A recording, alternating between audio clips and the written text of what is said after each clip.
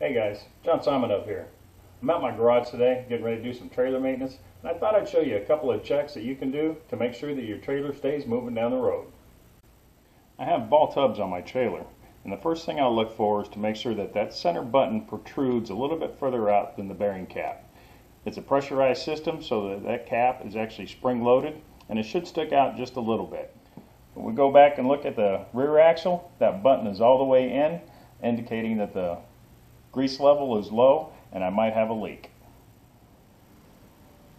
For the next check, I jack my axle off the ground, make sure that the tire spins freely, that there's no grinding, and then I grab the tire, shake it from side to side, make sure that the axle's not loose, the bearings aren't loose, everything's good to go, it's tight, there's no noises.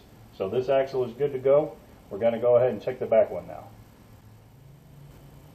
Alright, we got our back axle jacked up. So we want to make sure that it springs freely. There shouldn't be too much excessive drag on the brake pads. You might hear a little bit, but now we're just going to go ahead and give it that shake test. Alright, we have a little bit of wobble in this back axle. Looks like we have a little bit of wear on the inside of the tire. So we're going to go ahead and what we're going to do is we're going to tighten up this bearing nut that's inside here. And we'll check the back seals to make sure that there's no excessive leakage. So these bearing caps are nothing more than an interference fit. So all you need is a rubber mallet to take them off. Spin your tire, tap the outside edge, and they'll actually pop right out. And that gives us access to the castellated washer and the cotter pin. We're going to go ahead and remove those to gain access to the bearing nut. When you're adjusting your bearing nut, you want to make sure that you release as much pressure as possible on the bearings. And so I'm going to go ahead and remove the tire as well.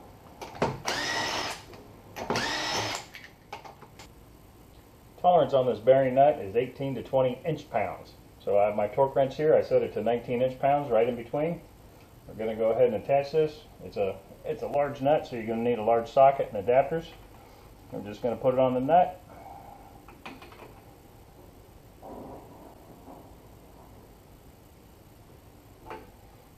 And that's it, 19 inch-pounds right in between. Now we'll just go ahead and grease it up and put it back together. Now to fill the vault hub with the grease requires a special fitting. Screws right here into the center of the axle. You just tighten that up. And you just pump it full of grease until you see grease coming out around the edges of the bearing washer. Alright, we now have grease coming out of the edge there. Pop that off.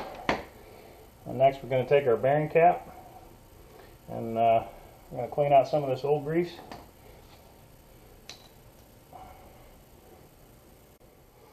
Now we want to make sure that we take off our fitting. It doesn't go into it doesn't stay behind the bearing cap. Screw that out.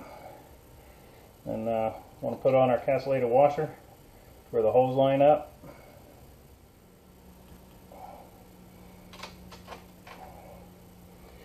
Then we'll put in a new cotter pin. Don't want to use an old one.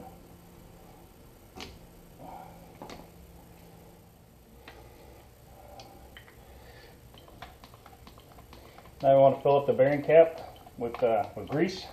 Since this is a pressurized system and it's an interference fit, we'll just fill this up.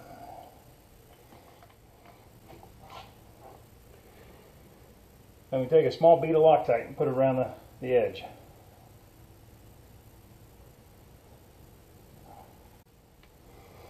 Okay, Loctite's on.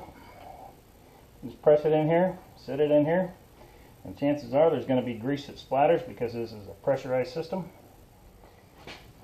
Take our PVC adapter to tap it in.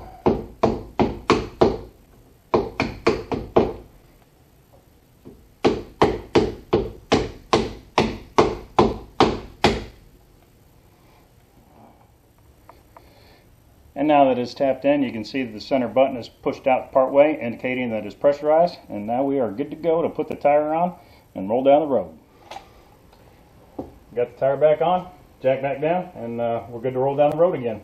We'll check this tire, or we'll keep an eye on this axle, make sure that the center pin stays pushed out and that it's in good condition. Tight lines to you.